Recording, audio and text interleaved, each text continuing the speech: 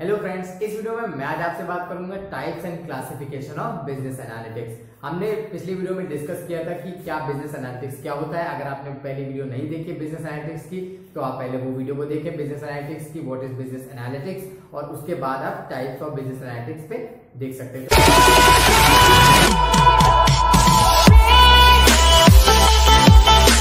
तो descriptive analysis में आप एक्सप्लेन करते हो कि क्या हुआ था, what happened. In next part second point है आपका सेकंड टाइप है डायग्नोस्टिक एनालिसिस। डायग्नोस्टिक एनालिसिस में आप पता करते हो कि व्हाई इट हैपेंड, क्या क्या रीजन थे उसके, मतलब क्यों हुआ। अगर कोई प्रॉब्लम पास्ट में अगर हो गई है, अगर पास्ट में कोई गलती हो गई है तो उसके रीजन क्या थे, उसका मतलब उसके रीजन क्या थे, मतलब व्हाई, क्यों हुआ।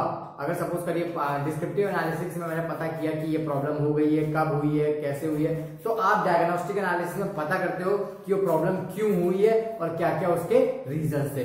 तो डायग्नोस्टिक में आप पता करते हो कि why it happened. And the third आपका टाइप है वो आता है प्रेडिक्टिव एनालिसिस। प्रेडिक्टिव एनालिसिस में आप क्या करते हो, प्रेडिक्टिव एनालिटिक्स में आप फोरकास्ट करते हो कि आप फ्यूचर में कौन कौन से डिसीजन ले सकते हो कि वो प्रॉब्लम दोबारा ना हो और वो रीजंस फिर से प्रॉब्लम ना क्रिएट करें। तो आप हमेशा याद रखिएगा जब भी प्रिस्क्रिप्टिव की बात आएगी वहां पर जब भी प्रेडिक्टिव की बात आएगी आप फोरकास्ट करोगे कि फ्यूचर में किस तरीके के डिसीजन हम ले सकते हैं ताकि वो प्रॉब्लम दोबारा से ना एग्जिस्ट करे। एंड लास्ट आपका टाइप है जो कि है प्रिस्क्रिप्टिव एनालिसिस। इसमें आप बेसिकली रिकमेंड करते हो, आप अपने सजेशंस प्रोवाइड करते हो, आप एडवाइस करते हो कि आपको इस तरह का डिसीजन लेना है ताकि आप फ्यूचर में वो गलती ना करो जो आपने पास्ट में करी है।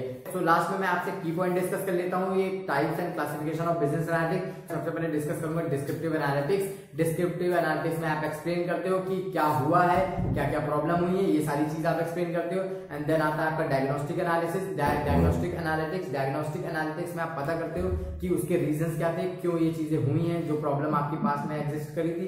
एंड थर्ड मैं डिस्कस करता हूँ आपके साथ कि प्रेडिक्टिव एनालिटिक्स। प्रेडिक्टिव एनालिटिक्स में आप फोरकास्ट करते हो कि फ्यूचर में हम कौन से डिसीजन लें जिससे कोई प्रॉब्लम ना एग्जिस्ट करे जो पास्ट में हुई थी। तो वहां पर आप बेसिकली फोरकास्ट करते हो, आप एक अंदाजा लगाते हो कि ये चीजें नहीं होंगी फ्यूचर में अगर हम ये एक्शन लेंगे तो। एंड लास्ट में आपका था प्रिस्क्रिप्टिव एनालिटिक्स। यहाँ पर बेसिकली आप सजेस्ट कर रहे होते हो, आप रिकमेंड कर रहे होते हो कि आपको इस तरीके के एक्शन लेने चाहिए, डिसीजन लेने चाहिए ताकि फ्यूचर में कोई मिसहैप ना हो सके। सो ये था आपका types and classification of business analytics. अगर आपको ये वीडियो पसंद आई हो तो मेरे वीडियो को लाइक करें, शेयर करें, एज वेल एज मेरे चैनल को सब्सक्राइब करें। So thank you so much for watching this. Stay awesome and stay healthy.